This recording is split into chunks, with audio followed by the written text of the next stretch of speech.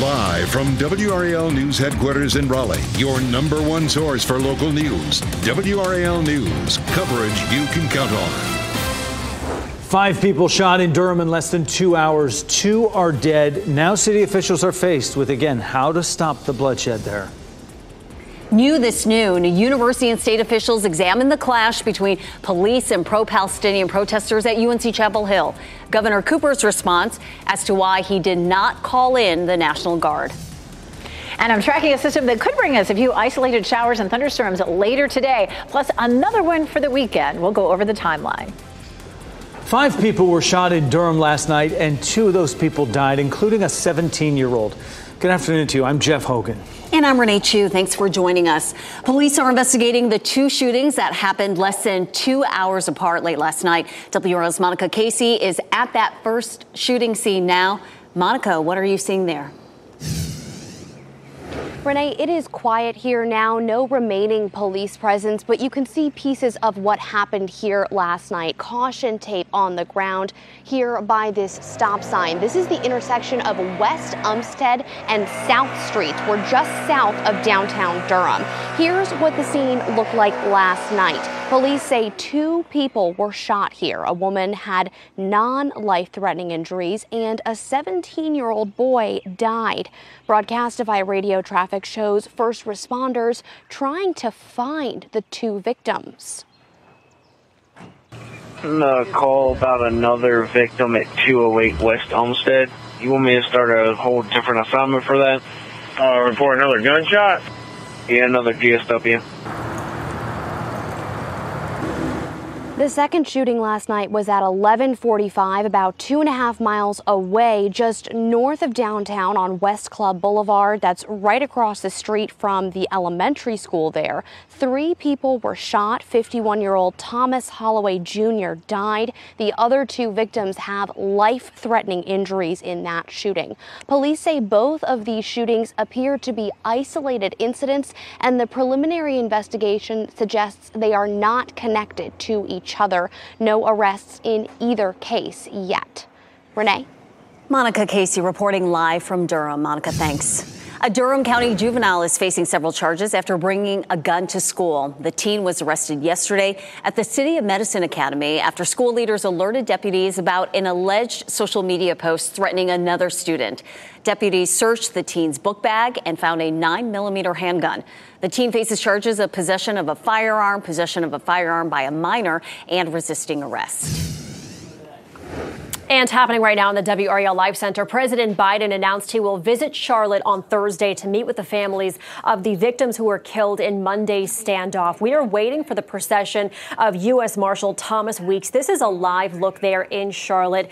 They will eventually make their way from the medical examiner's office to the Calvin Cook Funeral Home. So as soon as that starts, we will let you know. But as far as President Biden's visit, he is expected to arrive in Charlotte on Thursday. He'll meet with the families. He also released a statement which we want to show you in part. He said that on Monday night, he praised the heroes who made the ultimate sacrifice, saying they're heroes who made the ultimate sacrifice, rushing into harm's way to protect us. We mourn them and their loved ones.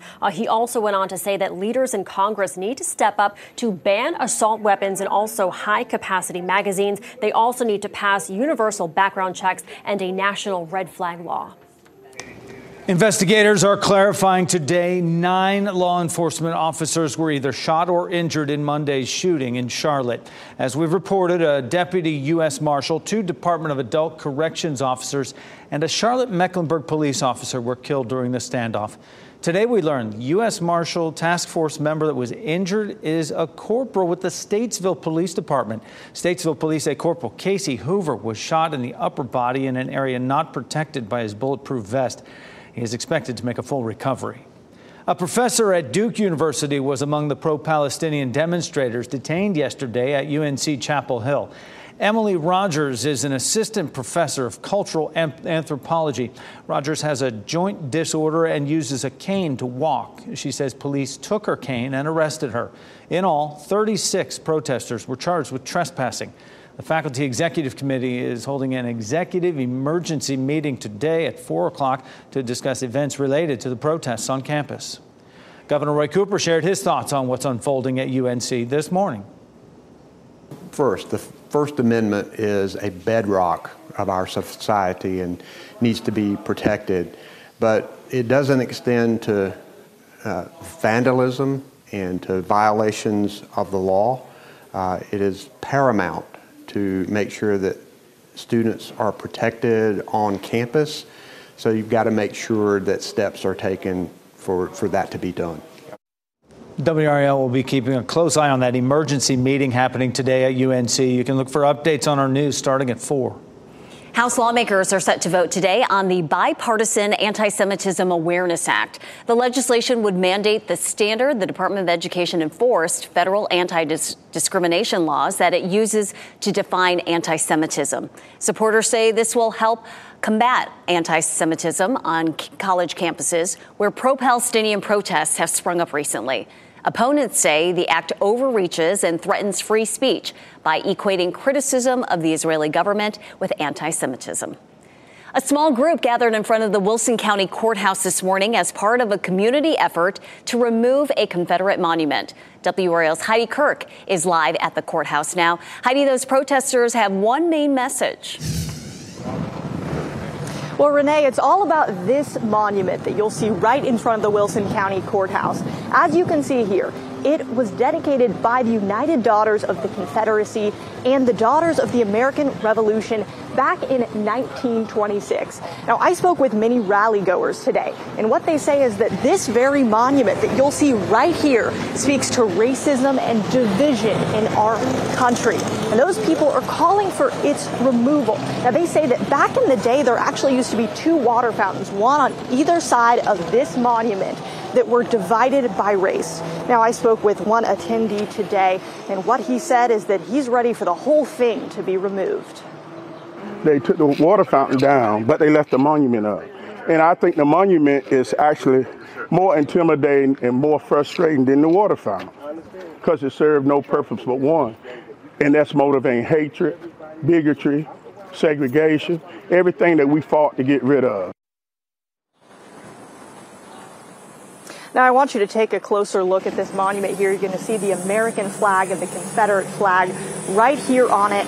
And they're asking for these flags, this monument, to be removed within 30 days. Now, I got a statement from the county actually just moments ago, and what they told us is they're not sure if it can be removed, but they're looking for a way, a happy medium, to make sure that they're keeping both the protesters happy and the county happy themselves while still commemorating some of the things that this monument stands for. Renee? All right, we will see how this plays out. Heidi Kirk, live in Wilson. Our weather pattern right now will bring us a chance for isolated showers or storms this afternoon. Elizabeth Gardner is in the WRAL Severe Weather Center right now with a look at maybe who has the best chance to see some rain, Elizabeth.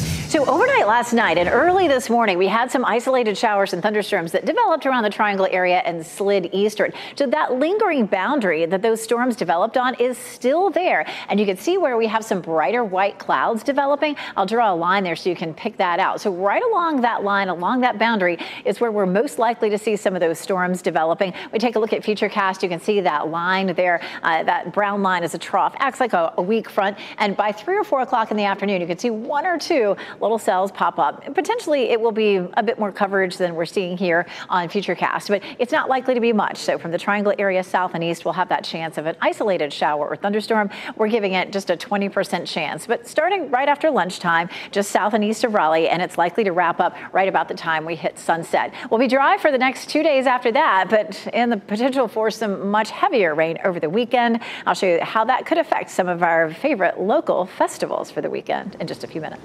Thanks, Elizabeth. United Methodists gathering in Charlotte for their major conference repealed their church's longstanding ban on LGBTQ clergy. This morning, United Methodist delegates removed a rule forbidding self-avowed practicing homosexuals from being ordained or appointed as ministers. The vote was 692 to 51. An overwhelming margin that contrasts sharply with the decades of controversy around this issue. The change doesn't mandate or even explicitly affirm LGBTQ clergy, but it means the church no longer forbids them. The measure takes effect immediately upon the conclusion of General Conference, which is scheduled for Friday. A memorial service will be held Sunday for the principal of North Wake College and Career Academy. Elizabeth Battle died Monday. She joined North Wake as principal in 2017, and her service will take place Sunday 2 o'clock at West Raleigh Presbyterian Church. It's located at 27 Horn Street. The ACC Player of the Year is returning to UNC Chapel Hill for a 5th season. All-American guard R.J. Davis wrote on Instagram, "I'm back," and he posted a highlight video as well. He averaged 21 points a game in his senior season and moved up to 5th in all-time scoring for the program. It marks the 2nd straight year a top UNC player has returned for a 5th season. Carolina fans happy about that. We are now in May, and the month has special significance to the fastest growing racial demographic in our state. It's AAPI Heritage Month. That stands for Asian American and Pacific Islander. The population has grown 80% in the Triangle over the last decade. Asian Indian and Chinese make up the largest ethnic groups. Look for stories highlighting the AAPI experience right here on WRAL. Next at noon, Georgia Congresswoman Marjorie Taylor Greene is going after her own party. Why she says she will call for a vote to oust Speaker Mike Johnson. Also, relaxing restrictions on marijuana, how the DOJ wants the drug to be classified, and what it means for the pot business. Plus, a drug that's become more dangerous over time. At 12:30, fentanyl families rally today. What they want you to know about the devastating effects. Keep watching WRAL News over the air Channel 34 and Spectrum Channel 1257.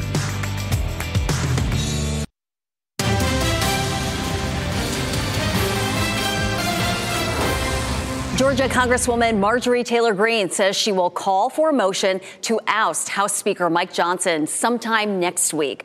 Her threat follows the signing of a foreign aid bill by President Biden last week after Congress passed it with a bipartisan vote. Greene is calling out Republicans and Democrats working together. She says Johnson has grown soft to the rival party. Funded Joe Biden's agenda and the Democrat agenda. Funded the Department of Justice that wants to put President Trump in jail for the rest of his life, which is a death sentence. Mike Johnson fully funded the FBI, which raided Mar-a-Lago, and he gave him a brand new building as a gift.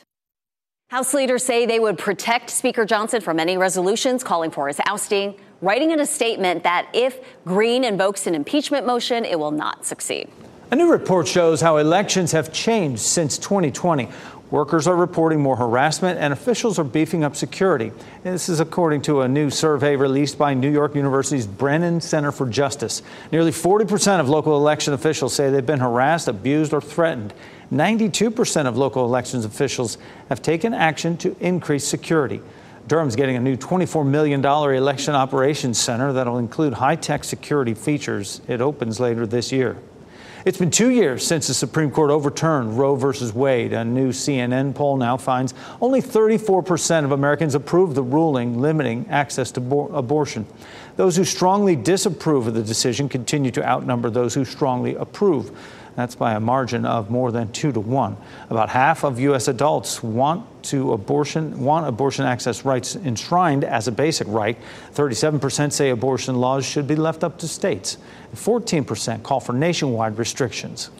Federal restrictions for marijuana could soon become less strict. The Justice Department says it wants to reclassify the drug as lower risk.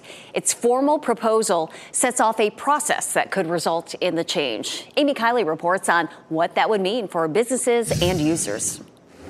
On the schedule currently, marijuana is considered as dangerous as heroin. That could soon change. The Justice Department is starting the process to make marijuana a Schedule III drug instead of Schedule I.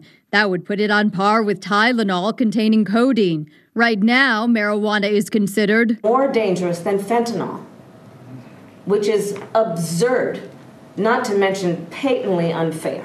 The change could ease criminal penalties, help marijuana businesses bank more freely, and give tax benefits to state-licensed operators. But reclassification takes months due to steps outlined in the Controlled Substances Act. I've been smoking pot for like 5 decades. A Pew Research Center poll shows most Americans support legalizing marijuana for health or recreation. Reclassifying it doesn't go that far, but advocates welcome looser restrictions. I was a heroin addict for many, many years. Just taking the edge off keeps me off of going back. Now a lot of athletes are consuming cannabis for their own health and well-being.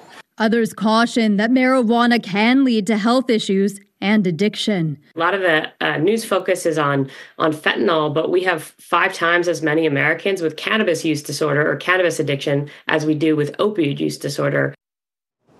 That was Amy Kiley reporting. 24 states and the District of Columbia allow recreational marijuana use. Most permit it for medical purposes, but without federal legalization, those state laws exist in a gray area.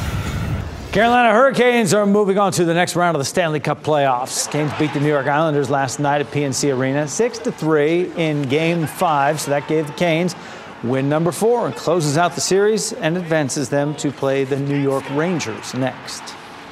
Today, country superstar Scotty McCreery will be performing his latest hit on The Kelly Clarkson Show. The Garner native will give a special performance of his song, Cabin a Solo. And it's on the show today. It's the first single off his new album, Rise and Fall, which is due out next week. You can see his appearance on The Kelly Clarkson Show today, 2 o'clock here on WRAL. All those appearances line up, with the release. Absolutely. Yeah, it's kind of works out that way, doesn't it? It's working out that we're getting a mix of sun and clouds. We could see some rain later this afternoon. Meteorologist Elizabeth Gardner in the WRAL Severe Weather Center. Oh, that makes me want to get out on the lake right now. Yeah, that's why I pulled it out. It's beautiful, isn't it? Gosh, this gorgeous view of Lake Gaston, partly cloudy skies, and it feels so nice out there. Our temperature is currently in the 70s, and our dew point is creeping up, but it's still at a reasonable level. So it's going to be a gorgeous afternoon out there. Now, up here around Lake Gaston, we have very little chance of any showers or thunderstorms, but if you're south and east of the triangle, you'll have a slightly better chance. Even there, it looks like our coverage is going to be pretty minimal. We're almost at 80 right now, 79 degrees. Our wind is variable at 5 miles per hour. We'll top out in the mid-80s around 3 or 4 o'clock this afternoon. Checking out our temperatures, looking at 73 in Roxborough, 80 in Rocky Mount, 79 in Raleigh, 78 Southern Pines, 77 in Fayetteville. So very comfortable out there right now. Around town, again, mid-80s in Raleigh and Durham and Fayetteville, just looking at 84 all across the board with a good bit of sunshine. All right, here's our muggy meter. We're sitting at 60 right now. As long as you can bring it down into the 50s, it's an easy, comfy, or down into the 30s and 40s, it's refreshing. But as we see our temperatures climbing into the 80s, the hotter the temperature is, the more moisture the air mass can hold. And so we do tend to see the humidity climbing, or the amount of moisture climbing in the air as the temperatures rise. So we've seen it creep up to 60. So that's, on the border of tolerable and comfy. I was outside a little while ago in the shade. It feels lovely. But once we get into 65 and higher, it does really start to feel sticky. You'll notice it. And today, sitting at 60, you might notice it. You may say, oh, yeah, it feels a little bit humid, but it won't feel terrible out there. Tomorrow, we're going to back it right back down into the comfy zone, and we'll see highs in the upper 80s. So in the shade, it's still going to feel okay. Now, Saturday and Sunday, our highs will be in the 80s, but we'll have rain in the forecast Saturday and Sunday. We're going to talk about how much of the day may be wet coming up in a little while, but it's definitely going to feel more muggy with the rain in the area. Our normal high is 77, so we continue to see temperatures well above normal Thursday and Friday. We do knock it back down to 81 on Sunday with that better chance for rain. We do have that boundary sitting over us right now. Nothing yet popping up, but we do have this boundary that you can pick out. I showed you just a few minutes ago from around Greenville through Johnson County, back through Harnett County toward Hoke County, just north of Fayetteville. And we're starting to see the clouds build there. So it may be just a few hours or so before we start to see some showers and thunderstorms developing right along that line. Again, the coverage should be minimal, and we're not looking at anything severe. Checking those temperatures again, it really heats up. We have not yet hit 90 degrees officially at RDU this year, so we could hit it on Friday. And then our pattern completely changes. We get to a chance of showers and thunderstorms Saturday, Sunday, Monday and Tuesday as well, but it's more likely that we'll have more rain Saturday and Sunday because of the proximity of a front. We are proud sponsors of the Komen Race for the Cure, which is Saturday morning. We're going to take a closer look at the specific forecast for the race Saturday morning, as well as the Ham and Yam Festival, which we're also proud partners of, coming up in just a few minutes. Elizabeth, thanks. Several organizations are holding a day of mobilization in the face of the threat of anti-immigration legislation. What they're asking of lawmakers this short session at 4. Then at 5:30, the military says it is struggling to meet its recruiting goals. Hear from the former commander of Army recruiting about the challenges they face getting young people to join. And still ahead this noon, some customers will soon be able to place bets at Dave & Buster's. Coming up, the games that are eligible for gambling and what you need to do to qualify. And coming up in our next half hour, the big honor for these local high school musicians, why they are among the best in the country, as we get a brief listen of what is in store in just 25 minutes.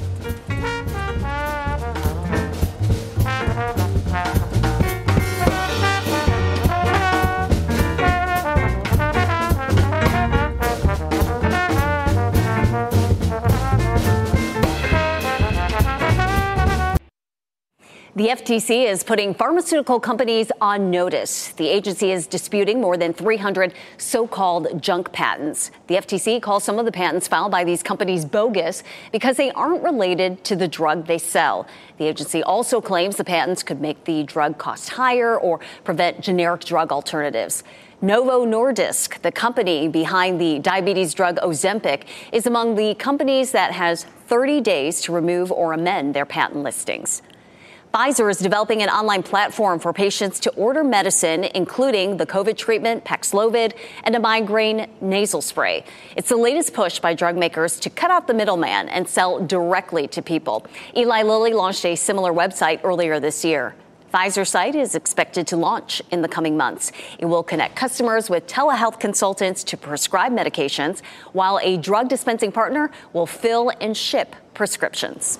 Buckle up, commercial supersonic travel might be here sooner than you think. This is a 1/3 scale prototype of the Overture. It'll eventually become a boom supersonic passenger plane carrying about 8 people. The plane is expected to fly about twice as fast as commercial planes do today. Boom already has more than 130 orders and pre-orders from United, American, and Japan Airlines. Compared to Concorde with half a century old technology, today we've got lighter materials, better aerodynamics, more efficient engines, and we put all that together. Our first airplane will be able to make supersonic flight available at business class kinds of fares, and then we'll be able to do premium economy, and then I think there's a future not too far away where supersonic can actually compete with economy class fares. Well, Boom is about to open a new factory in Greensboro. It's expecting to bring more than 1,700 jobs to North Carolina by the year 2030. And they hope to have passengers flying on these planes commercially by 2029. Walmart is looking to take on Trader Joe's and Whole Foods with a new line of premium food. It's called Better Goods and features 300 items ranging in price from under $2 to under $15. Most cost less than $5. The line includes oat milk ice cream, gluten-free muffin mix, and plenty of plant-based options. Better Goods is the first private brand line of food Walmart has launched in 20 years. The retailer is hoping it attracts new shoppers while encouraging current shoppers to spend more. Dave & Buster's will soon allow adult customers to bet on arcade games. The chain is partnering with a gamification software company to allow customers to place wagers on its games through an app. They will be able to compete with each other, earn rewards that lead to exclusive perks. The new feature will be available at all Dave & Buster's locations across the U.S. All right, if you're betting on your lottery odds, maybe you bought a lottery ticket last night. Who knows? Here's a look at your winning lottery numbers on your screen right now. NC Education Lottery. Back out to the WRAL weather patio. How about a little smooth jazz on your lunch break? Let's listen in.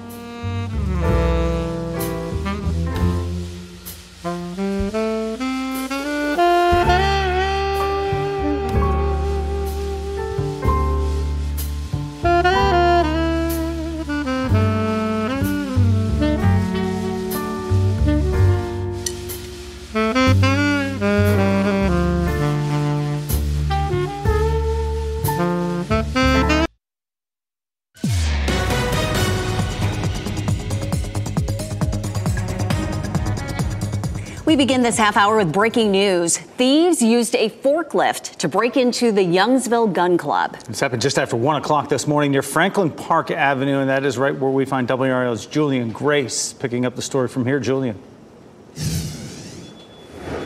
Well, Jeff, this is very shocking moments. We're just outside the Youngsville Gun Club, and in the video that we saw just moments ago that we will share with you later, you see a forklift in the middle of this parking lot, and the suspects, they back it up and then they ram right into this gun range here, bust through the gate, and then you can see about 3 suspects run into this gun range. Now, according to the police department, the Youngsville Police Department, the suspects took several guns and possibly a long gun as well.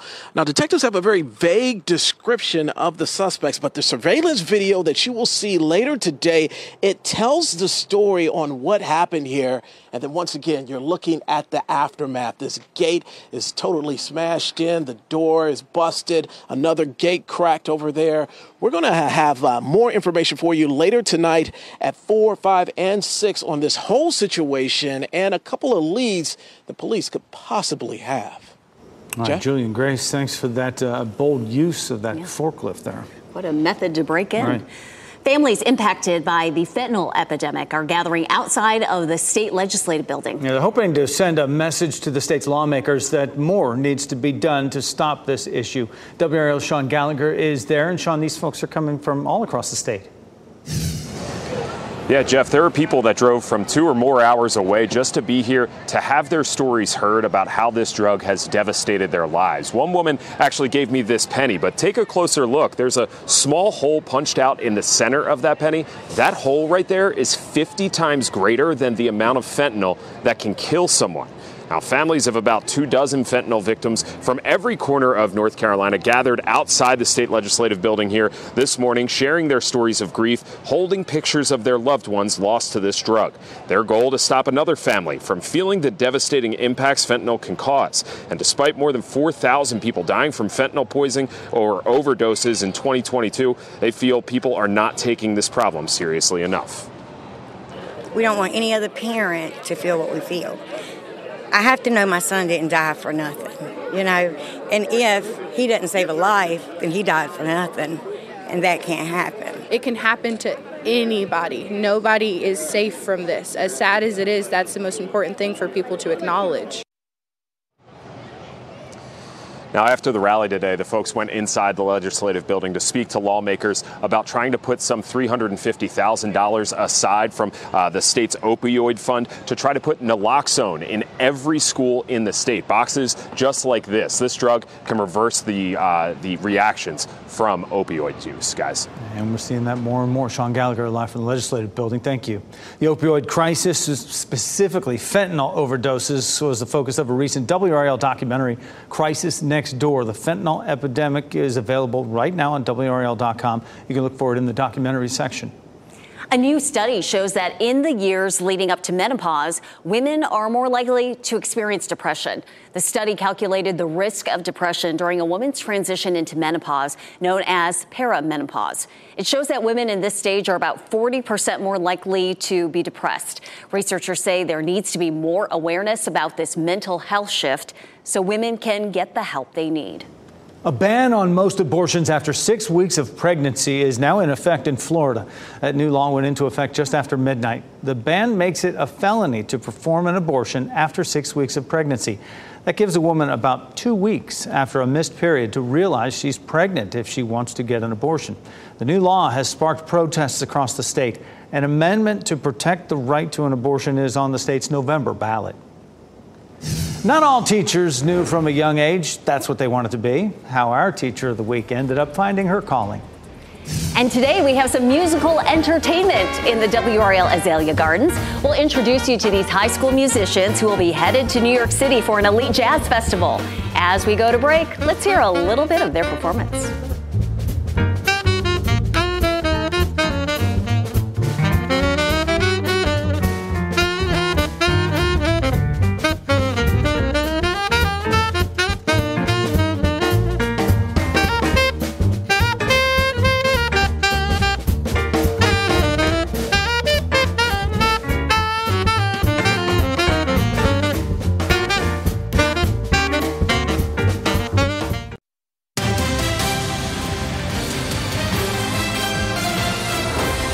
Our Teacher of the Week didn't initially think about a career in education. Ken Smith introduces us to a teacher who found her calling after a stint in the classroom as a substitute teacher.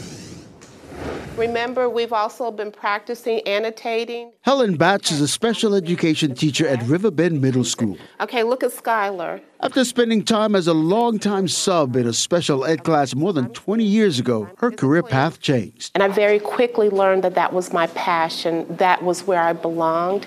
And from there, I've been in special education ever since. From the nomination letter we received, Mrs. Batch is known for dedicating herself wholeheartedly to her students. My main goal is for a child to never remain the same from when I first meet them. That's why she keeps a butterfly on her classroom door. When they first come to me, they might be like a little caterpillar, and my goal is when they leave me, they are butterflies that they can fly and go on their own. That is my mission. Mrs. Batch plans to retire at the end of this school year, but her life dedicated to serving others is far from over. My desire is for one day for somebody to give me a key to a home so that I can open and run a transitional home while I'm still serving people, because my passion is serving. Mrs. Batch, you are WRAL's Teacher of the Week.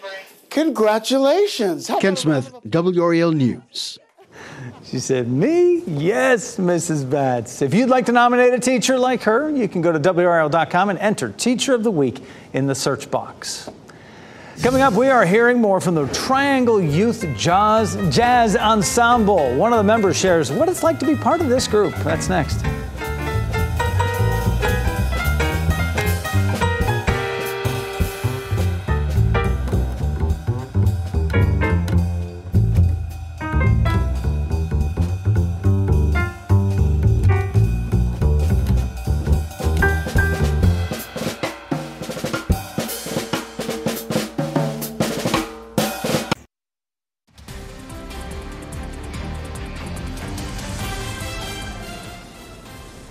Give you this live look right now, just out back, the Azalea Gardens at WRAL. Beautiful gardens in bloom right now as you watch WRAL News, available on Spectrum and the WRAL app on your TV or streaming device. It's not always that we get this type of soundtrack that goes along with the Azalea Gardens here, Renee, but we have it today.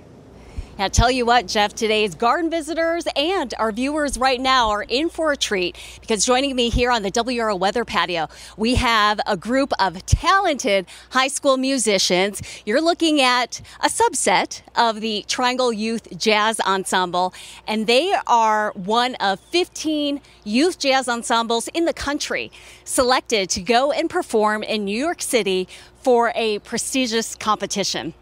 It's called the Essentially Ellington Jazz Festival, and they were the only band in the Carolinas to go and compete for this. And we have 7 of them here. There are 23 of them in the group, but only 7 of them here on the patio. And I know you want to hear them play because we've heard them a little bit. But before they do, we want to hear from Luke Ramey. He's a senior at Enloe High School. And Luke, talk about what it means for you to be able to take part in this national competition in New York City. I mean, it's always just such a great honor. Like you said, we're the only band in the Carolinas to have been selected, but we're also the only band ever in North Carolina to have been selected. And I believe this is our 8th time going as a band. It'll be my 3rd time going. And I mean, it's just amazing to take part on a national stage and play the music of Duke Ellington at just such a high level, and it's amazing. So Luke, you're a veteran at this. How has competing and performing at this festival helped you in your musical journey? I mean, it definitely helped with nerves. The first time we went, I felt very nervous. I had a big solo, and it was very scary, but I think the more times we go, we start to feel more comfortable on the stage and more comfortable playing with each other. And as we've, had more of those experiences together, I think we felt more of togetherness as a group, which has definitely helped us play better. By the way, Luke is going to Juilliard after graduation, so a lot of talent here in this group. Yes, they'll be headed to New York City in a week, but let's hear them play right now. Ladies and gentlemen, the Triangle Youth Jazz Ensemble. 1, 2, 1, 2, 3, 4.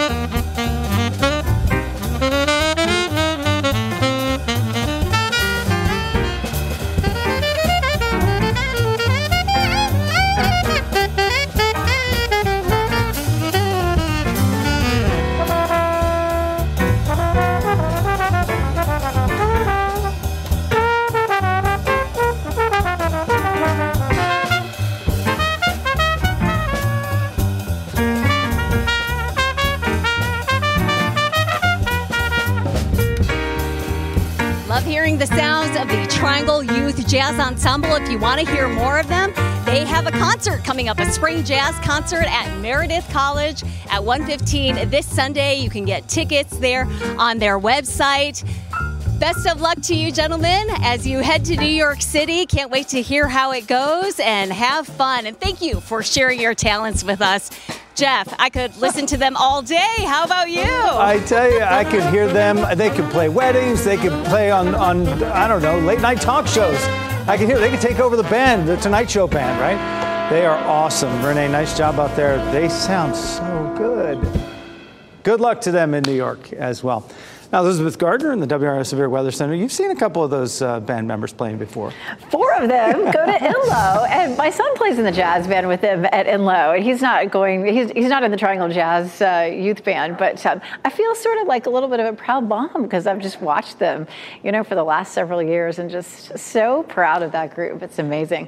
All right, we have a couple of showers that are trying to pop up here. A little while ago, I showed you the satellite view, and you could see that band of cloud cover, and that's exactly where these showers are popping up right here to the south and east of Southern Pines, to the west of Fayetteville, and really all up sort of to the northern part of Cumberland County there. We'll take a look at Futurecast, and that's exactly where we start to see that popping up here by 1 or 2 o'clock. But notice that's really about it. I do feel like maybe that's a little bit underdone. We do have these showers starting to pop up down around Cumberland County and the Sandhills. Certainly, I think we could see that stretching over toward Clinton and Goldsboro at the minimum. So it may not just be Cumberland County, and then we'll see all that tapering off once we get to sunset. A lot of this is going to be fueled just by our afternoon heating. Thursday and Friday, for the most part, look dry. We're looking at Saturday, though, and Sunday with a much better chance for rain. We have a cold front that will come through. It's going to feel like a summer pattern. Really, we're going to have warm temperatures, afternoon and evening thunderstorms. But the big question is it going to rain on Saturday morning? Of course, we're all interested because we know there's so many people who are going to be headed out to the Race for the Cure on Saturday morning. And for the last several days, Futurecast has showed a little bit of rain in the morning. Now, there's lunchtime, and you can see how the colors start to turn darker green and then yellow. So that's the indication of more showers and storms. Definitely things pick up in intensity starting around lunchtime or so. And then on Sunday, same story. We start off with a little bit of rain and then turning into thunderstorms during the afternoon. And we get the first look at our high-resolution models tomorrow. We'll have a look at Saturday, so we'll be able to time that better. It's looking like we could easily see a half an inch to an inch of rain or more in some places over both days, Saturday and Sunday. And we keep talking about what a rain deficit we're seeing. We could definitely use this rain.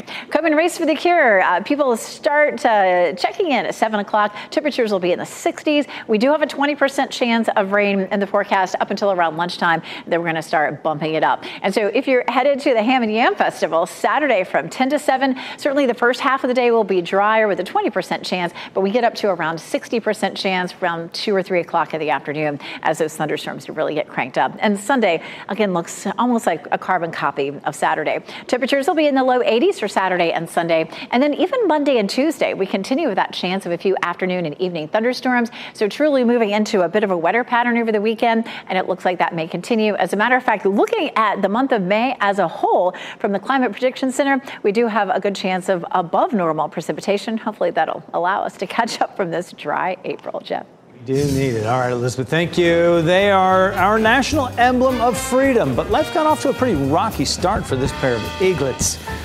And the winning Mega Millions numbers, 10, 18, 27, 37, 61. The Mega Ball is 5, and the Mega Pliers 3.